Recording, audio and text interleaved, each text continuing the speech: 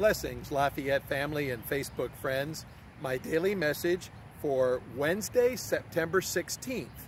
And I remind you that daily messages, Sunday worship, sacred music, and other content are available at fountainchurchtallahassee.org. And also right here on our front lawn, every Sunday at 10, we have drive-up worship. It's wonderful. We'd love to have you come join us. My scripture today is Psalm 37, verse 30. The mouth of the righteous utters wisdom, and his tongue speaks justice. This is the word of the Lord. I was thinking the other day about the story of the Tower of Babel, or Babel if you prefer, where mankind decided to build a tower to the heavens, and instead God confused their languages and made sure that they would never again be able to cooperate to the full extent that they would imagine themselves to be God. Well, today, even within our own language and culture, it is difficult for us to truly understand one another. I was thinking of when we study other languages. Can you imagine someone who doesn't speak English trying to explain to them what the word bear means? Well, if it's spelled B-E-A-R, it can be a bear, the animal. It can be a stock market downturn. It can mean sparse if it's spelled B-A-R-E. It can mean open or strip away if it's spelled B-A-R-E.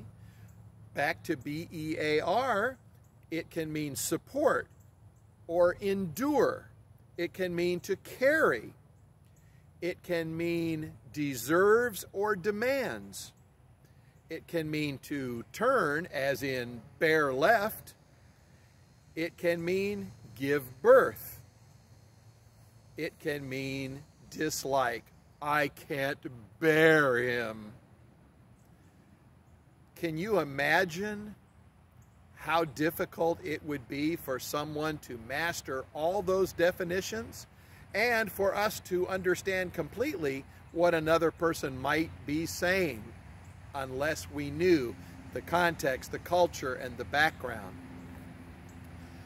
The Word of God reminds us that no matter how smart we get, no matter how many clues we learn, no matter how many contexts we master, that our wisdom still falls short of the glory of God. But we can rejoice because it is by God's wisdom that this beautiful creation has been given us. It is by the Word, by the Lord our Savior Jesus Christ, that we have the promise of abundance, that we have salvation and forgiveness, and that we are heirs and partners of an eternal covenant. Today I celebrate not the wisdom of human beings, but the wisdom of God, who has given us all. Let us pray.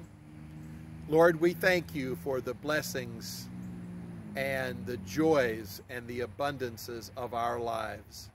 We pray, Lord, that you would always remind us to be thankful and to seek, to serve, to give, and to share. And Lord, don't give us more than we can bear, but as we bear our souls, it bears repeating that we need to bear off the path of human devices and desires and get our bearings and turn to you. In Jesus' name we pray. Amen.